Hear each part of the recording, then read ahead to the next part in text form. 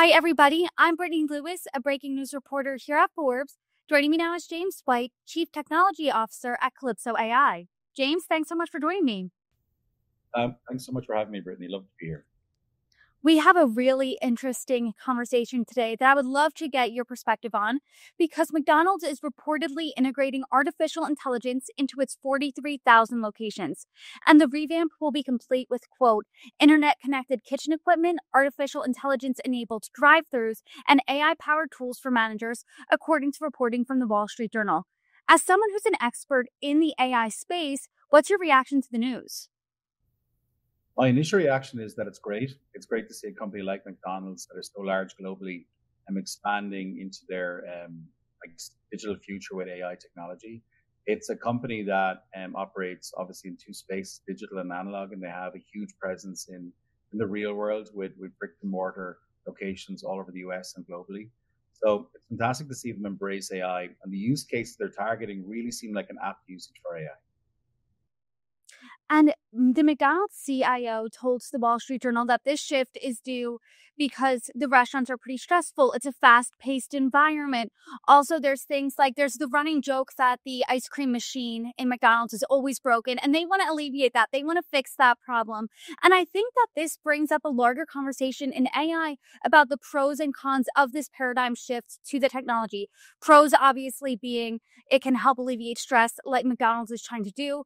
They want things faster and more accurate. Cons can be some people think that, hey, my job might be replaced with a technology, as well as there are opening a host of cybersecurity concerns if you use AI. So as someone who's the cybersecurity expert when it comes to AI, when you hear the news about McDonald's from the security lens, what are you thinking?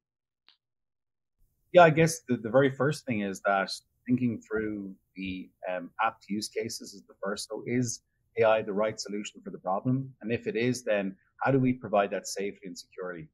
So there are a couple of use cases that McDonald's are approaching. One is bringing in IoT sensors into their devices in each retail outlet, and that's really interesting because it can help identify things ahead of time, like if a McFlurry machine is about to go on the blink or something like that, or also things like identifying spikes that happen weekly. Maybe it's right after school gets out, there's a spike in McFlurries or something like that.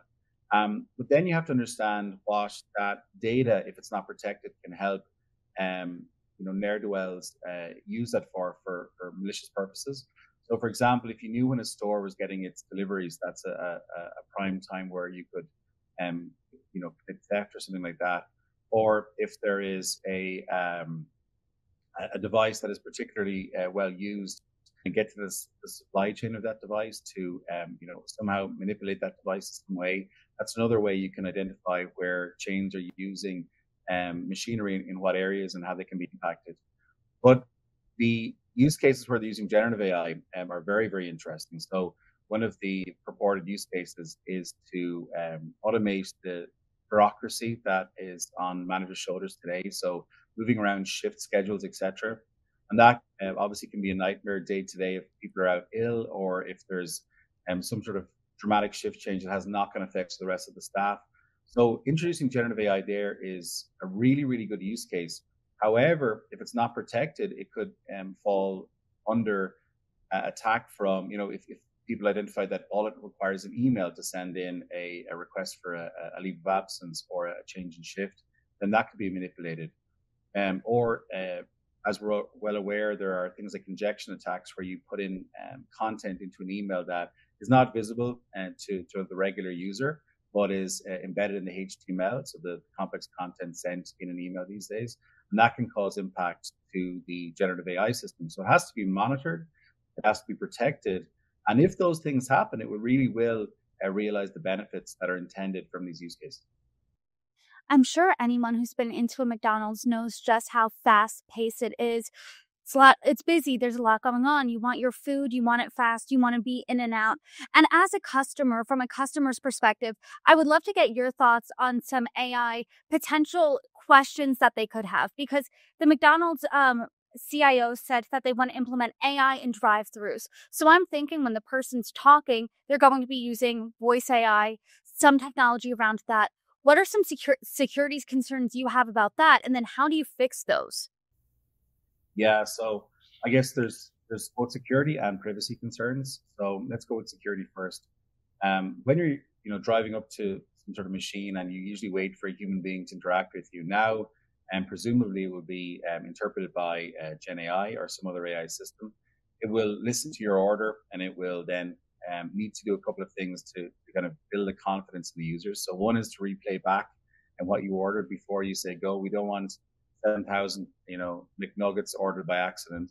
There are other attacks like above and below human audible attacks. So where you play audio that is above or below what humans can hear, often machinery can still understand it. So someone was to leave, a little Bluetooth speaker underneath the machine and play different orders, that could have an impact without anyone hearing that audibly from a human perspective. On the privacy side, we've got if people are making orders, and you've probably had a lot of phone calls where the automated message says this material will be used for training future staff, etc. Well, now we're in a situation where your audio, your voice, could be used to train future versions of models. So I'm sure companies like McDonald's, have a great reputation, will have a really strong privacy policy and tell their customers what their data will be used for, if at all. And if it's not used for anything, then it is something that consumers can completely safe in their fears around their data being used or their voice being used. However, they need to understand how long data is stored for, and if it's stored at all, where it's stored, what region. Are they using models that are US based or in other jurisdictions? These are all valid questions any consumer should have for any company offering AI interaction services with them at the point of sale. I also want to read some more reporting from the Wall Street Journal. This is what they wrote. Quote, McDonald's is also exploring the use of computer vision, the form of AI behind facial recognition, in store-mounted cameras to determine whether orders are accurate before they're handed to customers. And as we know, facial recognition is a somewhat controversial technology. So what are some of the security concerns there, and how do you think McDonald's and other companies that use that can address them? Yeah, so I think computer vision is the wider field, and they're using it to identify if a burger has been created properly before it goes out. Were the pickles removed? Does it have tomato sauce, etc. And so those use cases are innocuous. I don't think anyone's going to be too worried if a burger is scanned. However, where it does get a bit tricky is if people's faces, etc., are also captured by the vision technology. Are those faces used for any purpose? Are they stored? Are they recorded? And so this is where it gets a little bit murky. You can resolve these quite easily in a fashion that means that the camera's only ever pointed at the food preparation, it's never upwards, etc. But even at that, you can still have, and I know this sounds funny, but you could have reflective surfaces and things, stainless steel in kitchens that could capture people's faces, etc. But in the most part, companies are quite used to computer vision now and have understood the limitations and the optimal camera angles and things like that can be used to reduce privacy concerns. And as I said, the McDonald's CIO said that the restaurants are a stressful place. There's a lot of people in and out. There's delivery people. There's a lot of customers wanting to get in and get out. A lot of workers behind in the kitchen and the counter. Lots going on, and they want to keep it moving. In a fast-paced environment, how do you make sure, even more so, that AI is secure? Because there is a ton going on. Yeah, so AI is quite, as it's well reported, a GPU intensive process. So it requires a lot of compute power or GPU power. And so it's important that each restaurant has the allocated power necessary to power these systems. So that doesn't become a bigger problem for concern. If everyone becomes reliant on Gen AI for drive-through or for their order fulfillment, etc., and then something goes wrong with that system, now you're faced with a problem that maybe the old processes are not in place anymore. And so how do you fall back? What's a graceful fallback for staff in a restaurant when things go wrong? Preparing for AI systems to go wrong is just as important for them to go right. And so understanding in this situation, we hope the AI system will provide X service. Well, then if it does not, what do we do instead? So I think that critical staff training, how to coincide with AI instead of being replaced with AI, is a critical step for McDonald's and other companies planning on doing something similar. And I know that Calypso has rated different models of AI, but when it comes to cybersecurity surrounding it, what do businesses usually miss?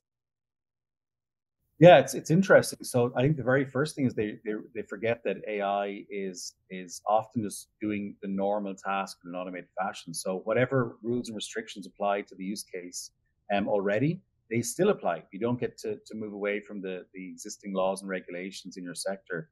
If you're in a highly regulated industry, the data that you're using could be very proprietary or could be specific to human beings, either employees or customers, and the same level of controls and access that are required pre-AI are required post-AI. So we often see that the focus is on how do we secure AI as a net new, forgetting that it also holds for all of the existing use case and restrictions and requirements. And then secondly, we often see that unfortunately the whole horse is bolted. So the excitement of solving a problem with AI takes over, and the AI system is now in production before security is thought about. And so it's a how do you get the genie back in the bottle type situation. So luckily, custom defenses, if you're red teaming your models or using custom defenses, fighting fire with fire effectively, that can help. Even if the horse is bolted, you can put those security controls in place and then retrospectively secure that AI system. And you brought up some interesting points that I necessarily wouldn't think about as someone who doesn't think about AI day to day, like the reflective surfaces and things like that. And we know that McDonald's, according to reporting, is rolling this out in over 40,000 locations. So when they're doing a mass implementation like this, what do businesses really need to be thinking about? So that's a really interesting point. The US is a huge part of the world, and it has various different light aspects for different time zones, etc. So, in one store, the artificial lighting might be different than another store. So the how the camera sees the image may differ. We saw in casinos previously where a system was rolled out very successfully and a camera failed. They would replace the camera with the newer model, and that newer camera didn't work as well with the existing AI system. So there are environmental concerns are the biggest concern when you're rolling out anything that's either audio or visual to a specific location. Think about a drive-through that's beside a train line or beside a freeway, or that has one of those little beeping crosswalk indicators right beside it. They all cause the AI to hear and interpret those things differently. So it's critical to understand on a location by location basis how the AI will behave. And for me, that's the most critical factor for McDonald's factor when you're rolling this out. I find conversations surrounding AI really fascinating because it really feels like the new frontier. And when you're thinking about McDonald's unveiling this in tens of thousands of locations, what do you think is the future of AI in the restaurant industry? So honestly, it's I don't know if you've seen that TV show Bear, but that really brings home the stress and tension in the kitchen for me. So I believe that AI will reduce the stress and workload on staff in restaurants, and it, a lot of speculation on replacing jobs. But I think it creates a much more harmonious environment for everyone to work in. A lot of the mundane tasks are taken care of automatically by AI systems, and often before the human being realizes it needs to happen. So, if the ingredients for a specific menu item are not in stock, and that's been identified by an AI vision system, and it's been ordered, you might come into work the next day and you find the delivery sitting there waiting for you, and that reduces your stress for the rest of the day.